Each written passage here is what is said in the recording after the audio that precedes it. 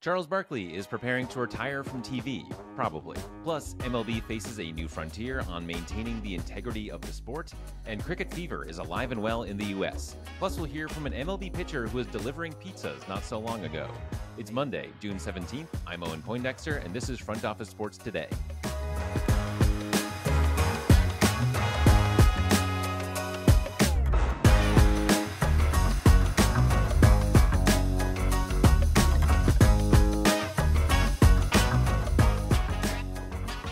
Uncertainty hangs over TNT and its inside the NBA quartet of Charles Barkley, Shaq, Kenny Smith, and Ernie Johnson as the NBA finalizes its next set of media rights contracts. But one of those four, perhaps the most desirable to a rival network, has taken himself out of the equation. Barkley announced that the next NBA season will be his last on TV. If he holds to that, he will be unaffected by the results of the NBA's negotiations because the league's deal with TNT and its other media contracts run through the 2024-25 season. Barkley said, "I've talked to all the other networks, but I ain't going nowhere other than TNT. But I have made the decision myself, no matter what happens, next year is going to be my last year on television." He went on to say that he would pass the baton to Jamal Crawford, Vince Carter, or Steve Smith, who was present with him when he made the announcement. It's not Barkley's decision who replaces him, nor is it a given that Inside the NBA will still exist after next year. But if it does, Crawford, Carter, and Smith all make sense as current TNT analysts and former players. Barkley had been a vocal critic of how Warner Bros. Discovery handled NBA negotiations and was a potentially massive free agent if they lose the NBA, but his decision to retire diffuses what could have been a very messy breakup. Pat Hoberg is an MLB umpire who worked during the postseason last year and is generally given high marks for his accurate calls. However, he has not appeared in a regular season game this year because he is under investigation for violating the league's gambling policy. We don't know exactly what he's been accused of right now, but the league did release a statement which noted, quote, "While MLB's investigation did not find any evidence that games worked by Mr. Hoberg were compromised or manipulated in any way, MLB determined that discipline was warranted. Mr. Hoberg has chosen to appeal that determination. Therefore, we cannot comment further until the appeal process is concluded." The ubiquity of sports betting creates an ever-present danger to the integrity of sports, and that's especially true when it comes to umpires and referees. MLB umpires make six-figure salaries, which is more than most people, but it's easier to imagine them being swept up in a corrupt betting scheme than players making 7 and 8 figures, especially given their ability to manipulate the performances of specific players.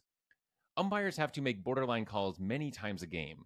If fans or players believe that they might be motivated by anything other than a desire to make the right call, it could present a huge perception problem for the game. And the United States has shocked the world by making it through to the Super 8 stage of the T20 Cricket World Cup. They will have matches this week against South Africa, the West Indies, and England. Those will take place in Antigua and Barbados. Every one of those matches will be a chance for the team to keep cricket fever going in the U.S. This reminds me of soccer in 1994, which was the second time and first in 60 years when the U.S. made it to the round of 16 in the FIFA World Cup. Until then, soccer had largely been perceived as a sport that other countries were serious about, but not the US, at least not in international competitions. Major League Soccer began 2 years later. Now we're having a similar moment in cricket, with the US-based Major League Cricket set to begin its second season next month.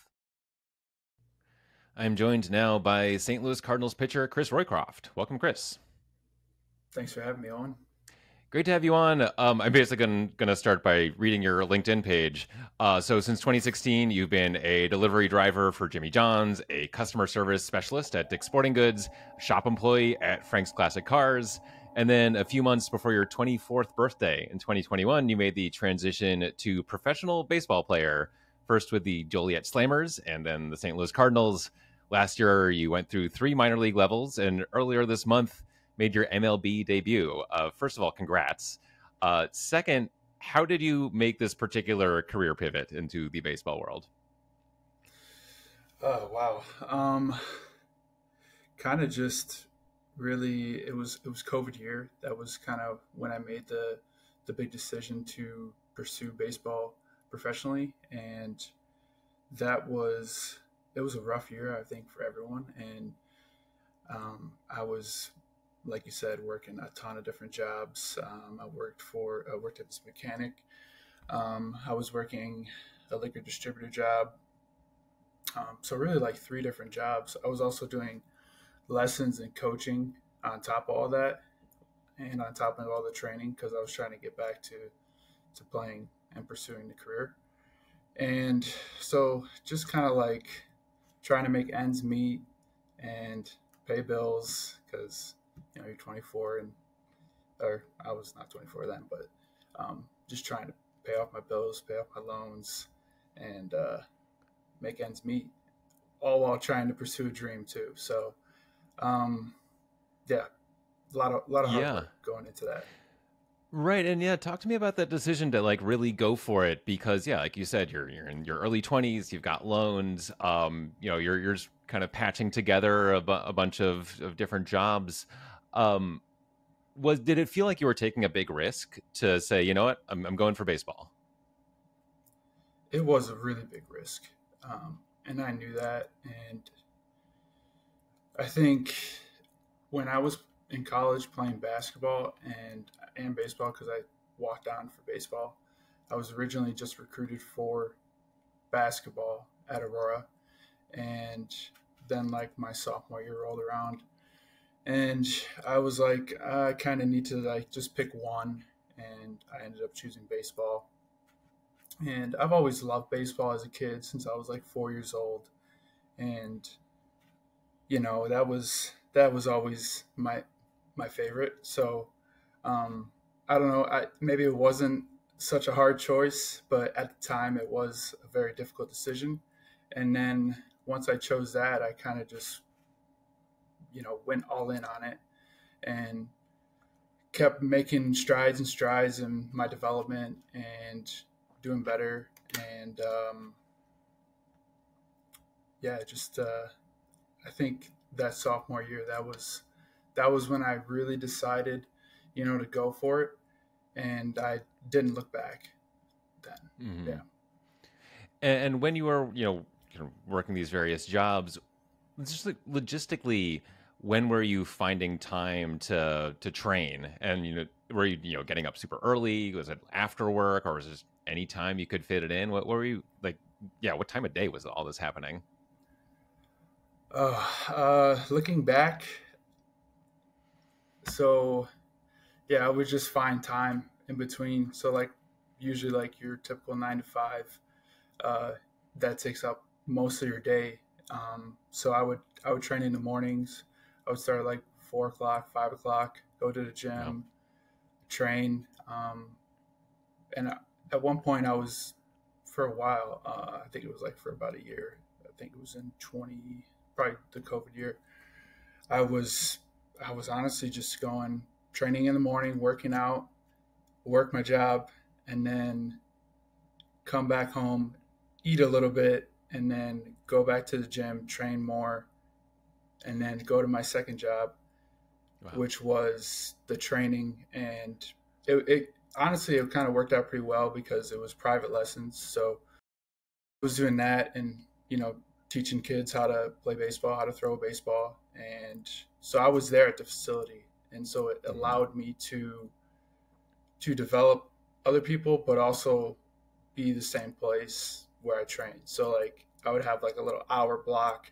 I'd go in, I'd train, and then I'd have like 3 or 4 lessons, and then be done for the rest of the day. But at this point, we must be talking something I don't know, like 8 p.m. or something when you're maybe going home for the day. Probably like 9:30, 10. Uh-huh. So something Yeah, like 5 or 6 in the morning to 9:30 or 10 at night, with a couple meal breaks, or either working or training, for probably a couple years. Um, yeah, since 2020 to like 2021. So yeah, about a year of uh-huh. doing that. Okay. And just like there are days where I woke up out of bed and I'm like, it's 4:30 and I did not want to train. And Yeah. I mean, in it those was days when difficult. when you're driving delivery, how would you get yourself out of bed when there's not necessarily anyone telling you to do that? It's just, I mean, it's your own self motivation. But did you ever think like, what if I didn't do this? What if I just, made my life a little easier and let myself sleep? Yeah, that's like the easy way out, right? I mean, I think maybe it's easy to fall into that pattern of like, oh, I'll just sleep in and just like 15 more minutes, right? And I think in my head, I always knew like looking at it long term and like, hey, like it's gonna suck right now, but in the long term, it's gonna be worth it. And just like just that constant reminder of like, hey, look at the bigger picture. Like, if this is what you really want, you're gonna do it. Yeah. And And how most confident were often you? it was. Uh-huh. Yeah. And how confident were you that you were going to at least make into a professional baseball system and eventually to the major leagues? Uh, I would say like to start, I knew it was going to be a lot of work, and I knew it was going to take a lot of sacrifice, a lot of discipline, and I knew maybe it was something that wasn't obtainable. So that was always in the back of my mind, but I think that helped me uh, motivate me in a sense to where like, hey, like I'm just gonna give it all I have every single day, and if it doesn't work out, like I didn't want to be the guy that's 40 years old looking back at life and being like, oh man, what if, like, you know what I mean? Uh-huh. Like I didn't want to be like that type of person. So I really just kind of devoted Yeah. everything I had into it. Yeah. Yeah. And let's go to last year, and for the first part of this year, you're in the minor leagues. Give me kind of that same kind of your daily schedule, if you had one, for minor league baseball life. Yeah. So for audience that doesn't know my story, I got signed on my birthday with the Cardinals in 22, um, out of independent ball. And I finished off the rest of the year in high A in Peoria. And then my first spring training in 23. And then I got sent to Peoria again.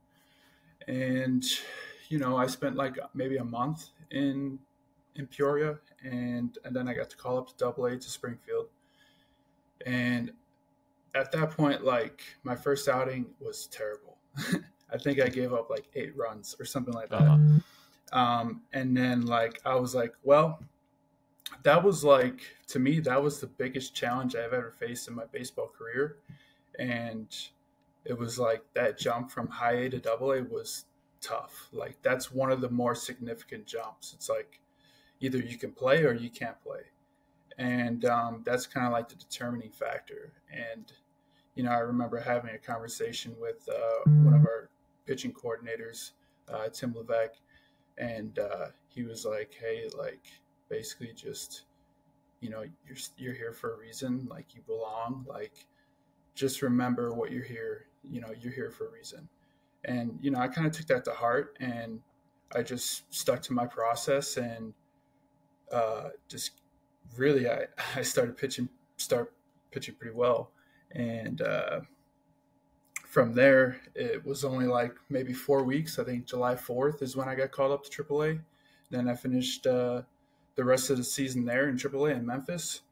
And then once I got to Memphis, it was like, okay, like now it's like really obtainable. Now in my head, like I've gained confidence through all the levels, and the Cardinals are like really, really a good organization that's been super, super supportive, and they've been growing my confidence, and I can't really thank them enough for doing that.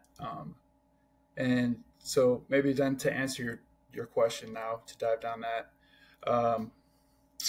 I guess my standard, like what does my day look like in the minor leagues? So like you wake up in the morning.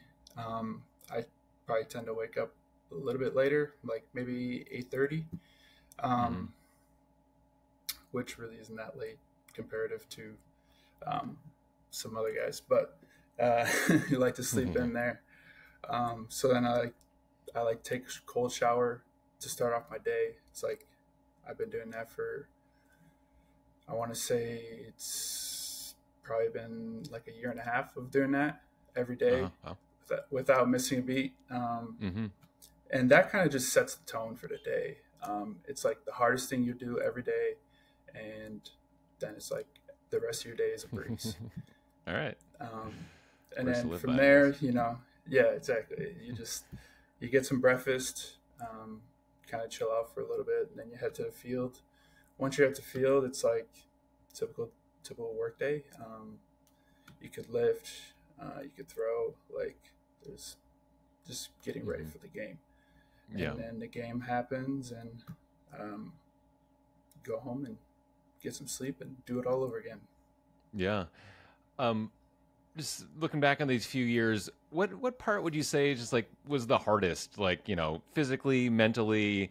Was it when you're in the minors, or was it, when you're working these odd jobs and also training, or is it, right up to the point where you're getting to the majors? What was the most challenging part there? The most challenging, oh man, probably in indie ball. Mm-hmm.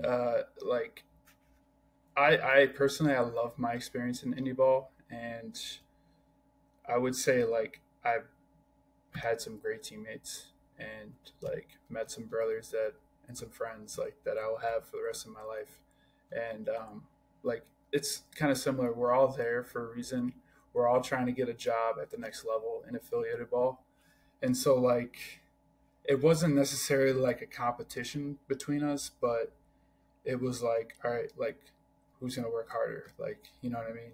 And just like pushing each other to the max. That was the craziest part. But the biggest challenge, like I said, I mean, it was probably double A for me. Just from making that jump, and um, just seeing all the raw talent in double A, and like as a D3 guy and an independent ball guy, like yeah, I'd face some guys, some prospects that have been out of the system, but to be like in the system now and facing like Yeah. D1 prospects and big names, and being able to like stand my ground, and compete against those guys, that was, I mean, it didn't always go great. It didn't always get strikeouts, gave up home runs. Like it happens. It's part of the game. Yeah. But there was a while there I was like, oh crap, like am I going to get cut? Am I going to get released? Like, Yeah. and Yeah. I think when I started shifting my mindset to like, why am I worrying about the past? Why am I worrying about the future? Like, let's just stay in the present. Let's just worry about the now, and worrying about controlling what I can control, and just trusting the process. And once I started doing that, everything else just kind of just like mellowed out and clicked. And that's probably when I made the big jump. Yeah. Yeah. Yeah. Fascinating. And do you feel like you and your teammates in, when you're in the Cardinal system, that you guys had, like economic security, basically, like, you're getting, you were getting enough money playing, but also like, that you'd be okay if things didn't work out, or was it, how how uncertain were those times? Uh, they can be uncertain. I might be a little biased coming from indie ball, where you make, I think it's like $400 after taxes a Oh wow. month. Yeah, so you can see why I worked a couple Sure. other jobs in between, for sure, just to make ends meet, because the playing indie ball doesn't pay the bills at all. But with the new CBA and everything, it's a little bit more obtainable, but it's still a grind. You still have to devote everything you have into it, and if not more, um, to make ends meet. Mm. It's it's definitely a risk for Yeah. sure. And we're living in an age that is more quantified than it's ever been when it comes to baseball. And MLB just released bat speed data. And so, and, of course, I can look up your velocity, your spin rate, how much your pitches break in either direction. What do you think that does for how teams are discovering players and developing players, and maybe even how players are developing themselves? I think it's great. I think it's great for the game. Obviously now with like the StatCast era, so like we can see all exit velocity and launch angle and like you said, pitch velocity. I think all that stuff is great for the game. It's cool. It's cool to see like, oh, this guy's throwing 100. Like, wow, yeah. It kind of highlights how tough this game is, and the level of talent and competition that you have to play at the highest level, and I think it's great. And last question for you: what's been the most surreal, like I'm in the big leagues moment you've had in your young MLB career? So when I had never fly private at all ever. I didn't even know what it would look like. So the first big league flight was very memorable for me. Just like not having to go through security. Like, yeah, obviously it's like they pat you down and stuff, and you just kind of walk onto the tarmac and you see the plane there, and you walk up the steps and you're on a plane and a nice recliner, and it's just like, wow, this is awesome. Yeah, sounds nice. All right, Chris Roycroft, again, congratulations on making it to the big leagues. Enjoy the show, and thanks so much for joining us on this show. Thank you all for having me. That is it for today. Happy Father's Day, one day late to all the dads out there. If you have a friend or two who might enjoy the show, go ahead and tell them, or share this episode, especially if they could use a shot of motivation to pursue their dreams. Thanks for listening. We'll see you tomorrow.